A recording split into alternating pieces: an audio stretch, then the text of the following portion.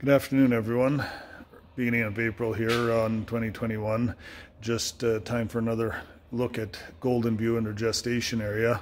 Quite a bit to see here. I'll try and keep this condensed, but we're getting ready for pigs here in about a week and a half, so there is quite a bit to take a look at before we really can't get in here too much anymore with phones or cameras. So let's just flip her around, see how she looks. So, standing in one of the sow gestation pens, figured this is a good enough place to start. Their style of watering, kind of like this idea, some bowls, one here and one at the back of the room, or back of the pen.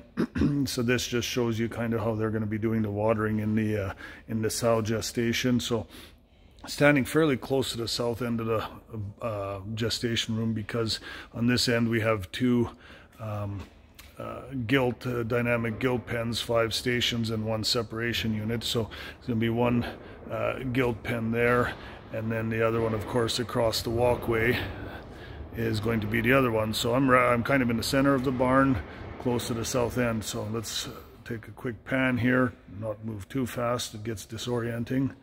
So now I'm in one of the static sow pens. And the reason I wanted to start here just kind of gives you an overview of the room. We've got 3 Nedap stations here and a common exit that with our assistants have constructed. So it just replicates sort of what they'll see in training, and with the separation gates, that way they don't have to learn something new. Kind of the reason I'm wanting to look at this too, you see this extra gate we have here. It's a concept we're going to be adding to these pens. I believe it's going to be quite a good idea. Every once in a while you'll get an animal that has a reason that needs a little bit of separate attention, whether she has an issue with a lameness or just needs a treatment or any kind of shot. I'm going to show you what we can do with this gate.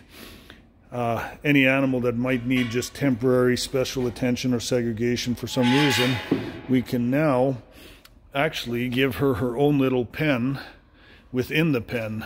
And the reason we're using this rod gate is actually to let her remain integrated with the other animals around her, so that she can still interact with them. There is always a reason we use solid versus rod gating, or rod gating versus solid. In this instance, we want her to interact with her pen mates.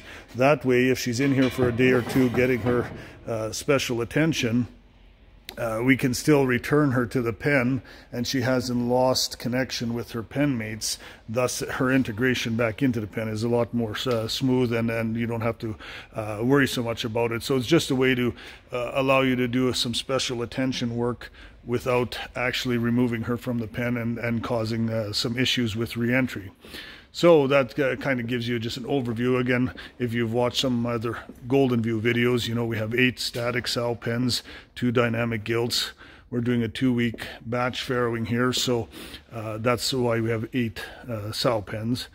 So my next task is going to be, after this, is to get all the Nedap programmed. That's actually why I'm here, but I figured it'd be a good time to shoot video. Here's the other thing I wanted to show you, and it's again, it's a little bit of a longer video, so bear with me. Walking on a floor that's all sprayed down with apple cider vinegar. This is one of what we found one of the better ways to neutralize the caustic effect of newer concrete, what some guys would refer to as new barn disease when you get that, and a lot of leg problems. They actually have found that you're just mixing a 50-50 mixture of apple cider vinegar and water and dousing the floor with it is about the best way to neutralize that and bring the pH within a level that doesn't harm the animals or cause issues with legs and hooves. So you can see actually right down there that Leonard is actually spraying the floor down. That's actually also acts somewhat as a disinfectant. So that's your overview of the Nedap and group housing that we've got constructed here. It's walking close to the north end of the room. We have some storage and call pens that are being used to allow some extra space, and then breeding stalls on both sides of the walkway here. They've constructed these themselves. So we have, everybody knows what a breeding stall looks like, so we don't need to get too specific with those. We are using the Pig Easy meal meter. So although they built the stalls themselves, they bought the Pig Easy setup because we do believe that is one of your best options. Either that for this particular setup, or some guys do opt for the electronic feeding here, but both quality options.